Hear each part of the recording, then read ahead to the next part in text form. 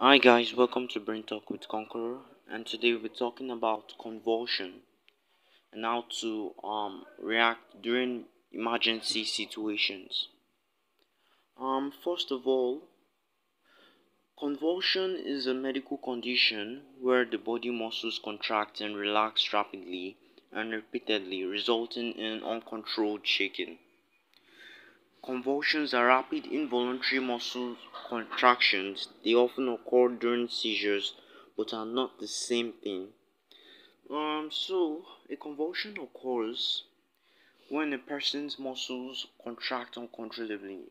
So they continue for seconds or minutes.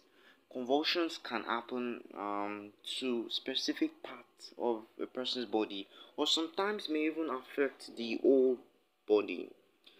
Infection, head trauma, and some drugs can cause convulsion without seizures. Now, there's a difference between seizures and convulsions, even though there are slight similarities between them. So, today I'll be talking to you on how to help someone during an emergency situation.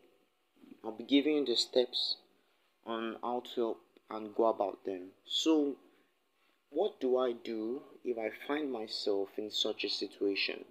Okay, the first thing to do is placing the victim on the floor so they do not fall or hurt themselves. This is very, very critical.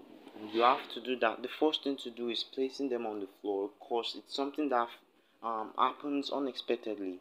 The second thing is turning them to the other side for them to breathe easier, and this helps them to recover quite fast.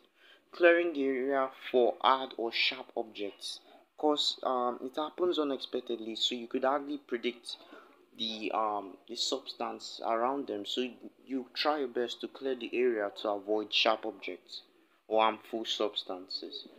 Placing something soft under their head.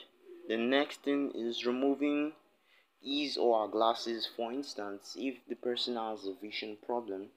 The next thing, loosen or remove anything around their neck, such as tie or necklace, because it's unexpected. Then majorly call an ambulance if the seizure continues for more than 5 minutes. If it persists, call an ambulance. Wait for medical support. Thank you so much for watching. I'd like you to subscribe for more videos.